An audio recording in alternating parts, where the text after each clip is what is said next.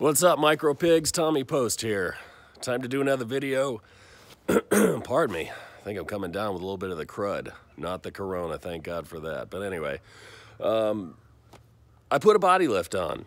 Okay, I didn't buy one. I made one. So I'm gonna just go ahead and fill in some blanks for those that were curious about it. Give my thoughts. Tell you what I ended up doing, and if you want to try it, go ahead. I don't see an issue with it. It's been working fine. Tested pretty hard, haven't had any issues. So basically, there she is. As most of you guys know, especially if you're on my Facebook page, Micro Pig Off-Road Club, everybody pretty much already knows this thing has one of the Russian Federation lifts. Now, Up Your Kia has a very good lift for this thing, but before I never knew about Up Your Kia, I bought this lift. Well, it's in there, it works fine, so I guess it's gonna sit there for a while. So that thing gives about 2 inches of lift. What's weird is the Russian Federation one, if you go on eBay, they're 30 millimeter. Well, the one I bought was 40 millimeter. So that's a hair taller than the one that is still available, but it's certainly not gonna equate to much. But in either case, 2 inches lift.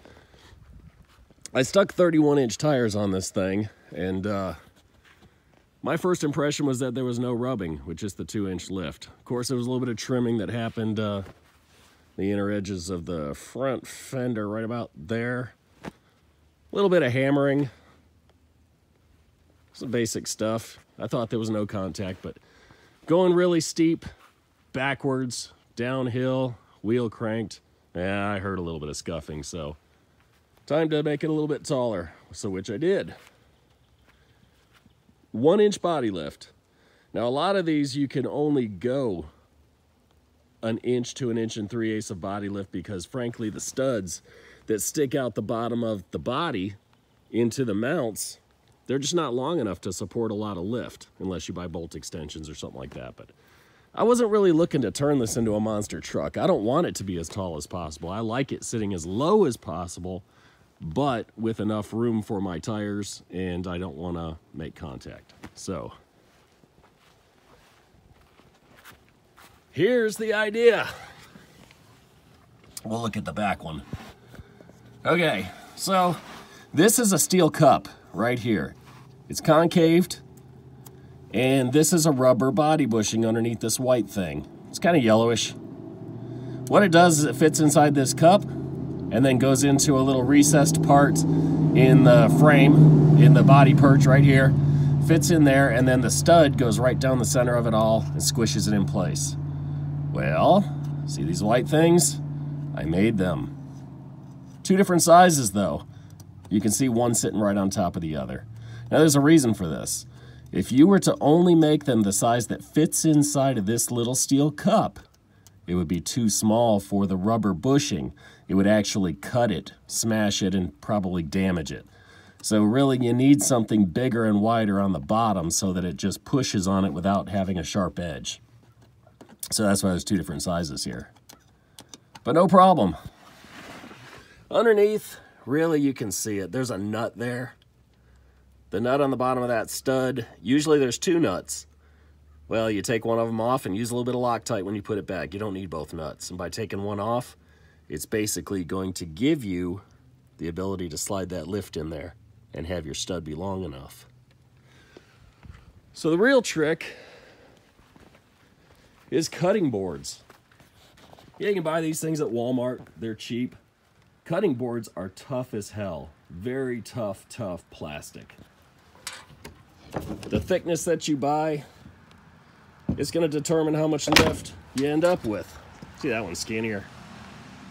All right. 5/8 thick, 3/8 thick. Put them together, one on top of the other, you get 1 inch. All right. What really helps is if you have a drill press. I recommend a drill press over hand drilling, but if you have a high torque hand drill, you can do it by hand.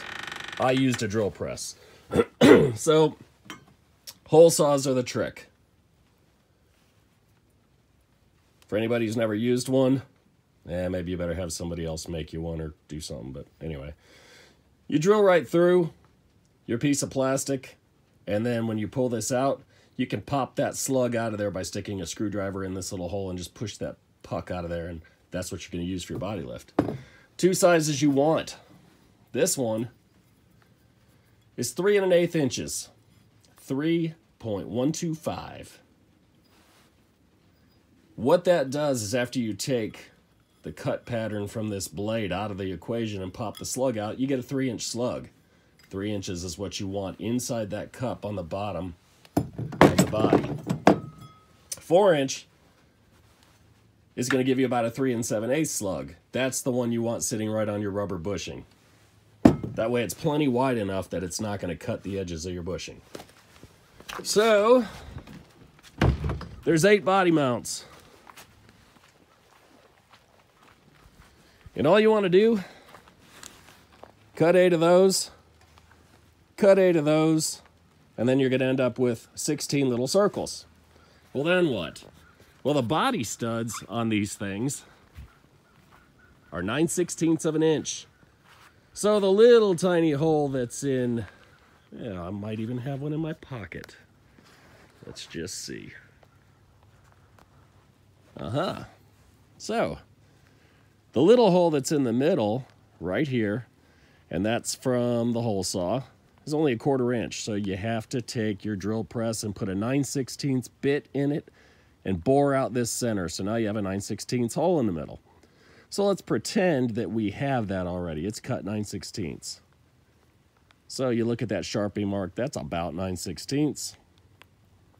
So then you make a straight line connecting the circle you just cut, the 9/16 hole, all the way out to the edge. And then you stick it in a bandsaw and cut it right through. So then basically you've got a U-shaped puck where all this part is cut out. So what you do then is you take all the nuts off of the body mounts. Okay? Take all the nuts off everywhere. And then you go ahead and jack up. I started in the rear. So you just put a 2x4 or something underneath the body and you start to push up, and then you'll see that rubber bushing lift with the body, and then you pry it down so that it comes down the stud. Slide the first smaller lift puck up inside that steel recessed cup right there. You slide that in there first, and then lift it just a hair higher, and then slide the bigger one in there. So together, they will double stack, and when you let it back down, you'll be sitting an inch higher. So you can see the little notch right there. Now you don't have to worry about that notch. The top one fits inside of this steel cup, so it could not walk out of there in either case. The one that's here on the bottom, it's never moved.